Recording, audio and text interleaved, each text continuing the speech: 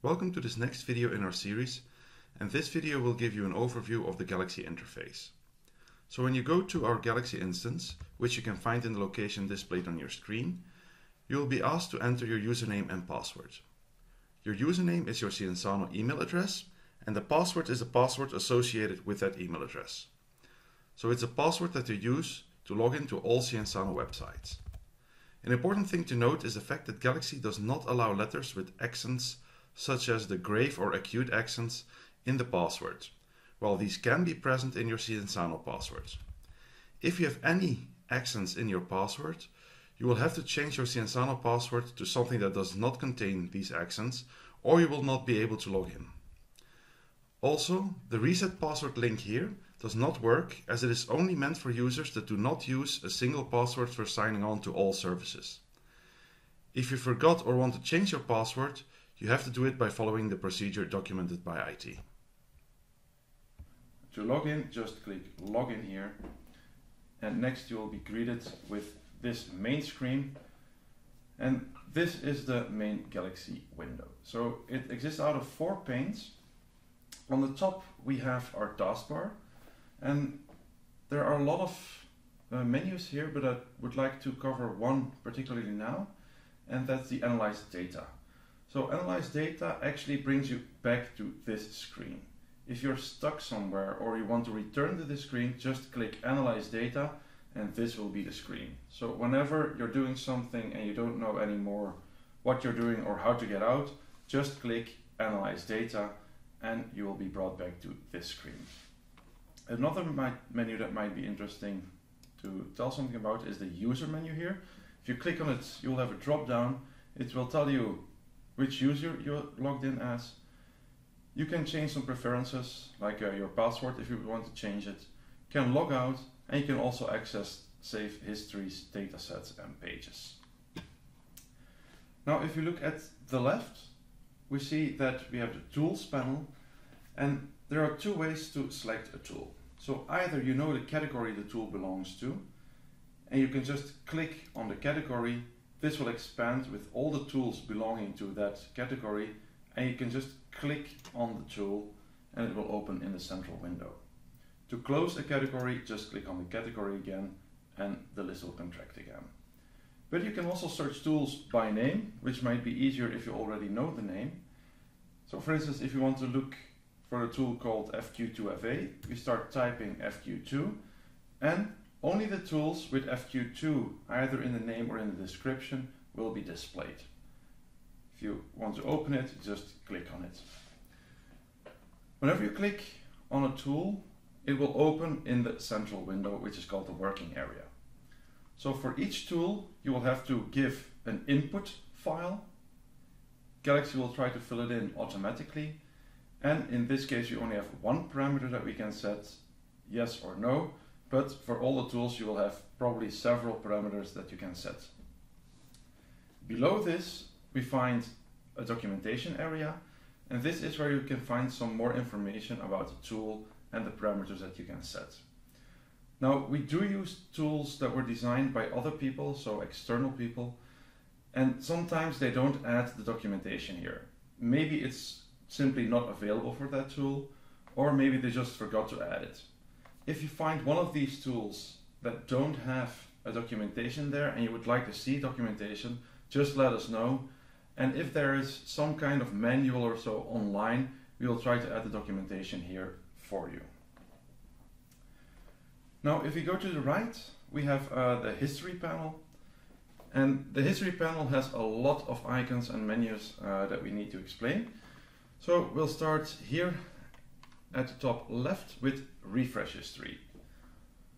So if you click on refresh history, it will update the status of all your data files in the history. For instance, sometimes the status of a job will indicate that it's not yet running, while in fact it has already started in the background. Clicking this icon will show the updated status. Next to that icon we find the cogwheel, which expands to a very important menu.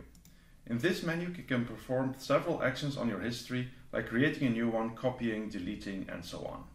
You can also perform actions on the datasets, and at the end there are 3 options that might be a bit confusing for a lot of users, but we will explain this shortly. The rightmost icon will lead you to the history overview. If we click on it, all histories that we have saved will be displayed here. So we have the one on the left that was our current history. This was on that we were working in before we switched here. Then I have two other histories over here. And if you click on switch to, this history will become your current history. So then you click on done and the main Galaxy overview will load again. And you will see on the right hand side that now the files are there from the history that we switched to. Another way of going to the history is by clicking the user menu and going to saved histories. So I had an unnamed history here with 266 megabytes of files. I can click this, click on switch, and as I told in the beginning, there is no button here to go back to the main window. You just click analyze data and you will go back to the main menu with the original dataset on the right hand side. It is also important to note that your jobs will keep running even if you change histories. So you can switch between histories while jobs are running. Because as soon as you start a job in Galaxy, it will keep running in the background until it's completed. You can change histories, close your browser, shut down your computer. They will keep running on the server. Now, when we go back to the history pane, there are several other items that still need explanation. So first we have the name. By default, a history will be called unnamed history if you create a new one. To rename it, just click it and give it a new name. Very important here is that you have to enter to have the name changed. If you don't hit enter, then the name will revert back to the original. I'm going to show this. I'm just going to click somewhere else and it will be unnamed history again. So you click it, you give it a new name, you hit enter. And then the name will be permanent.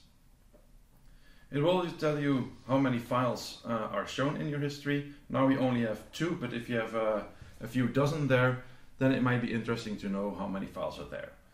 It will also show you the size of your history, and this is very important as every user has 100 gigabytes available by default. This should be more than enough for almost everyone. If you do require more disk space, please contact us, as it is possible to expand it. However, we want to urge everyone to ask money for disk space in their project proposals because the cost of this disk space is enormous. To give you an idea, the high performance disk that Galaxy is running on costs more than 6,000 euros per terabyte. Slower disks that could be used for backup also cost more than 400 euros per terabyte. And these are the costs for raw terabytes. This does not include the disk space for backups or the cost of backing up all the data to tapes. In addition, all of these disks also have to be replaced every few years as they also wear out. By requesting some money for storage in the project proposals, we can ensure that the people who actually need the extra storage are able to get it. If you need to know exactly how much the storage will cost for your project, please contact IT and they can give you an estimate. And this brings us to deleting datasets and the entries in the cogwheel menu that might be confusing, which I referred to a bit earlier. So you can delete a dataset by clicking the X over here.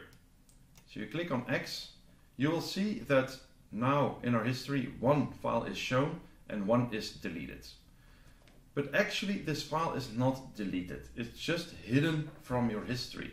Because if you click on deleted here, it will show the deleted datasets, but you can undelete it. Or you can permanently remove it from disk. So this means that if it's deleted by the X, it's not really gone yet. It will still take up space in your history. If you really want to remove it, you can permanently remove it from disk here. If you want it back, just click undelete and it will appear in your history again. Datasets, and you want to free up some space in your history, you can remove all the deleted datasets by going to the cogwheel menu and clicking on Purge Deleted Datasets. Once you click this, the datasets will actually be removed from the disk and the disk space will be freed up again. Now, the other two items here, you also have unhide hidden datasets and delete hidden datasets. They come from workflows. And in workflows, you can specify a number of files that will be created during the workflow, but should not be visible in your history. And these will be hidden. So either you can unhide these, so then they will show up in your history, but you can also delete them. If you deem them not to be necessary anymore, you can delete them, but this will do exactly the same as clicking the cross on it.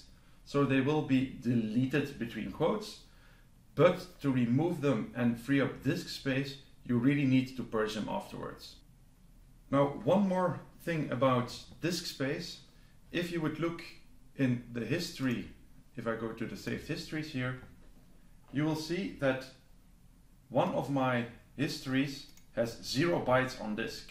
And if I switch to it, you will see that there are 2 files there. These are files that were gotten from the shared data, and shared data objects that are in Galaxy do not count towards your disk space. Only the files that you upload yourself, they count towards your disk space usage, not the other ones. So I will switch back to the original new name here that we have and go through the history panel some more. So we see that we have 2 files here. They're all numbered, 1 and 2, and they also have a name. If you click on the eye icon, so I did it just now, it will open up this file in the central window. This is assuming that the file can be displayed in a human readable form. If you have some binary files, it will not be able to display it here. It also says that this file is very big and it only shows the first megabyte in order for you not to download the 200 megabytes of this file, or 133. If we go to the crayon menu, we click on it here, we can edit the attributes of the file. So we can give it a new name, update the info, add some annotations, but also very important, we can change the data type.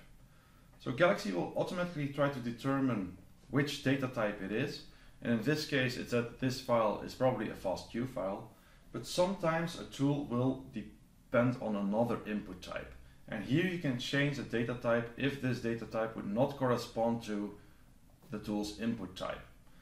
This happens, for instance, with Trimomatic. This will be explained in one of the other videos, where Trimomatic doesn't accept a FASTQ input, but it needs to be a FASTQ Sanger input.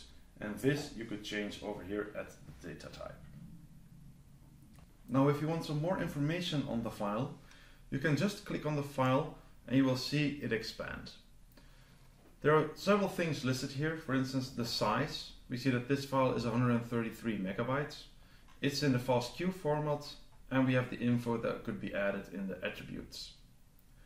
Below this, we have this screen that shows you the first 5 or 6 lines of this file if it can be rendered as a human readable form. To download this file to your computer, to export to another program, or to use in your other tools, you can click the disk icon. If you click on this, you will get a menu that will allow you to save the file on disk. If you click on the information icon, the view details, in the central window you will get a lot more information about this file.